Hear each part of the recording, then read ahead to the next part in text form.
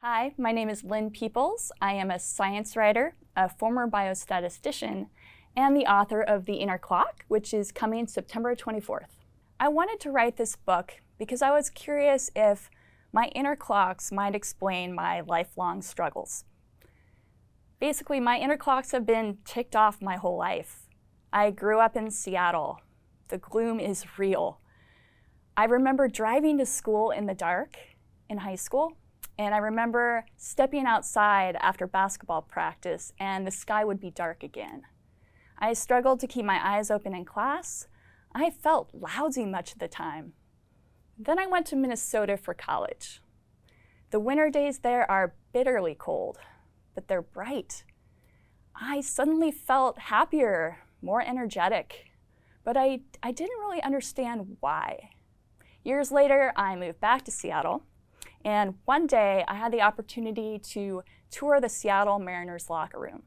They had just installed these strange new lights that you could adjust the color and intensity of. And the technology aimed to strengthen the players' circadian rhythms, as well as energize them before games and relax them after. And that's when it clicked for me. Could my broken clocks be fixed? My research for this book took me 50 feet underground in Arkansas, where I spent 10 days timeless. It also took me to the northern reaches of Alaska during the summer solstice, where it never quite got dark. It also sent me overnighting in a sunflower maze, plucking hairs from my head that I sent to scientists in Germany, and spitting into test tubes repeatedly into the wee hours of the morning.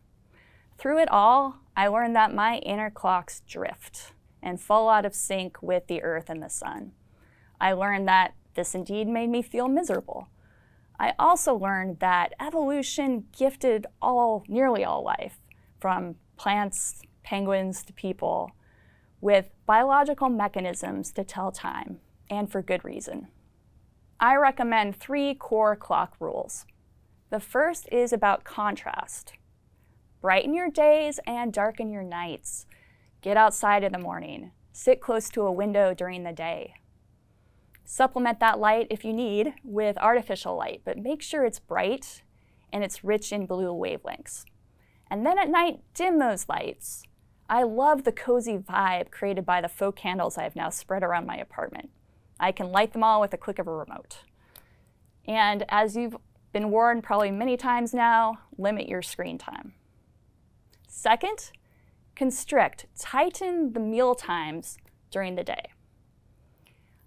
We really should only be eating when our body is ready to handle the incoming calories. So hold off on your first meal until an hour or 2 after you get up. And then at least 3 hours before bed, stop taking in calories. That means not a single potato chip or sip of wine. And the third thing is consistent. Be consistent about when you eat, when you exercise, and when you go to bed. Jet lag can be brutal. It takes about a day per time zone cross to recover. But there are ways to speed up that process. First, prepare before you take to the air. Second, acclimate upon arrival. And third, do the math for longer flights and have sunglasses on hand. Modern life is profoundly messing with our inner clocks. Fortunately, there are simple fixes to reset our clocks and reclaim some of those lost rhythms. It's really about reinfusing those natural cues back into our lives.